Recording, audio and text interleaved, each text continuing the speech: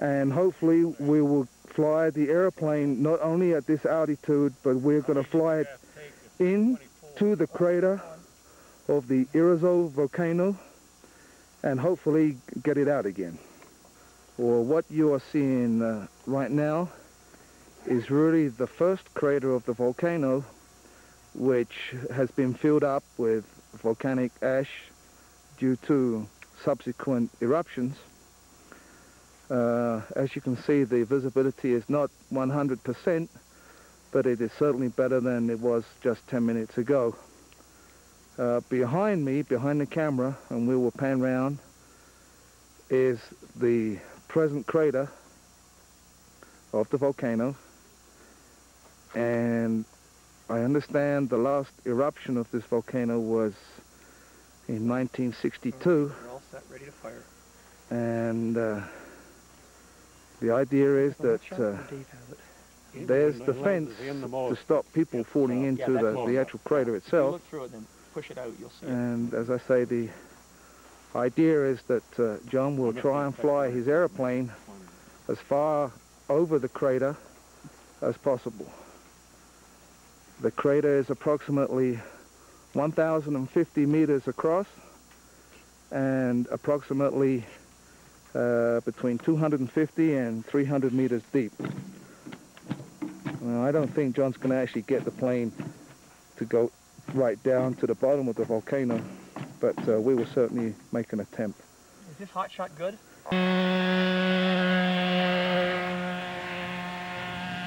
Well, it's up and it's away.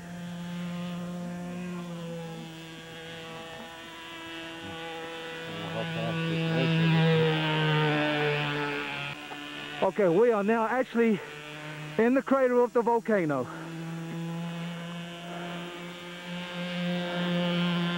As far as we know, this has never ever been done before with a remote controlled airplane.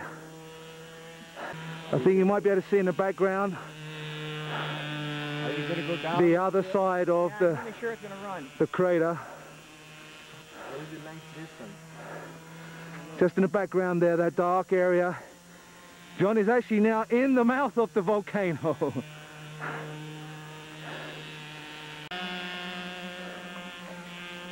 He did a roll. He's now below the level and a loop in the crater of a volcano. Now I'm going for distance now. Okay, John says he's going to try for a distance. Whether he's going to be able to fly it right across.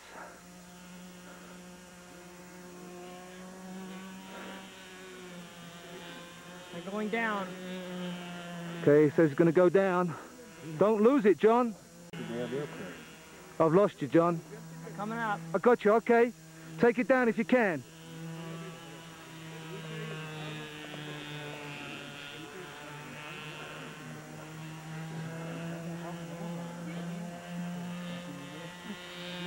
Oh,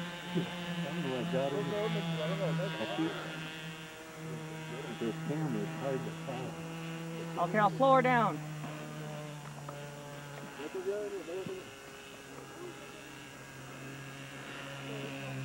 There you can see the bottom of the volcano, the crater, and John is almost at the bottom of the crater now. This is absolutely unbelievable. And it's cleared up for us. We can now see the whole of the crater of the Irazu volcano. As far as we know, this has never ever been done before. Okay, I'm going to make a pass up towards us now. Okay, he's out of the crater pretty much. He's at our level. John Cook is flying his own design airplane called the Bandit. It has a diamond airfoil. It is powered with an OS-32 and it's guided by a Futaba radio. I'm going to go inverted. He says he's going to take it inverted.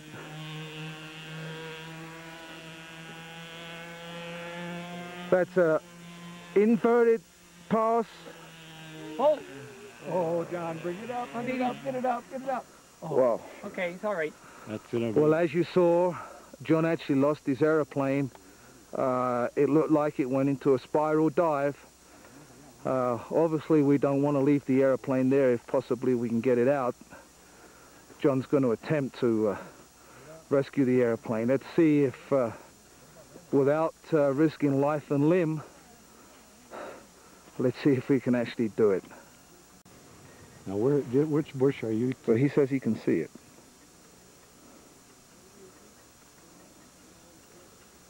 See, that to me is... That's more dangerous than the...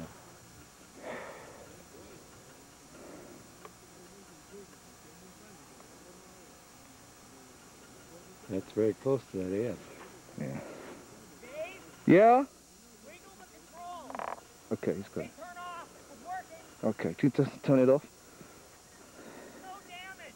Good. Wheel bent. Okay, John has reported that he's obviously found the airplane. There's no basic damage except possibly to the nose wheel that's a little bent back. We've tried the radio and it looks as though the radio is still working, and hopefully John can get it back without any more risk to him.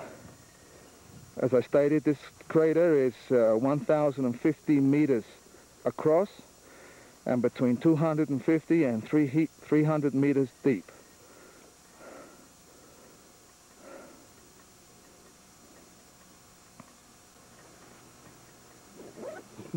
This might add a little bit so spectacular to it. Mr. Joyce is stating an obvious fact, but I think anybody can see that this has been a genuine attempt. Not all tests are perfect, and this is a very spontaneous test. There was no real preparation made for this test. We just decided very late last night that if John wanted to live up to his reputation of being the crazy Canadian, then this was certainly the way to do it. This is a conclusion to the 12th International Fun Fly in Costa Rica, and we would like to thank all the people that participated and all the manufacturers that were present with their equipment here in Costa Rica. Okay, everything's fine. We'll put it back up in a couple of minutes. No, I think, John, No, just to show you that it wasn't broken. Okay, John insists that he wants to start up the airplane in a little while. Gotta rest. Mainly to show you that the airplane wasn't damaged, and I also think he wants to show that he designs really out of this world type airplanes.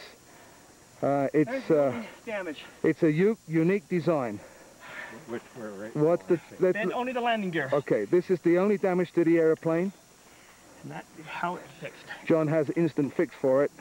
Bend. No, we'll leave it bent, and I'll bring it down and land it on its wheels. Okay, he's going to fly it again, he says, with a bent undercarriage.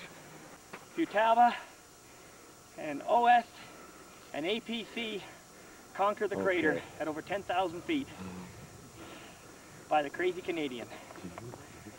I think John's going to start the plane up again. But look, you got a lot of fog coming in, John. I think you're better off to... Okay, it's got to fly after it went down the crater. Okay, John insists, as you heard, that his planes are indestructible. Plane in the crater and flown after. A second record. I think we may be tempting fate, but... The record would be out the good one, no?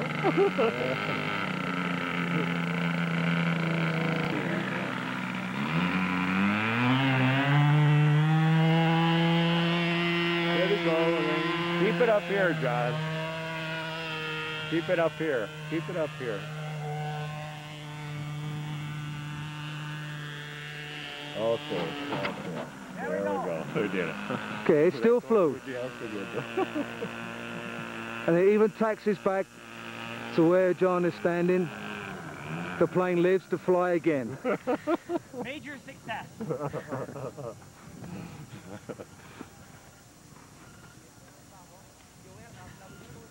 The next time will be better. I know.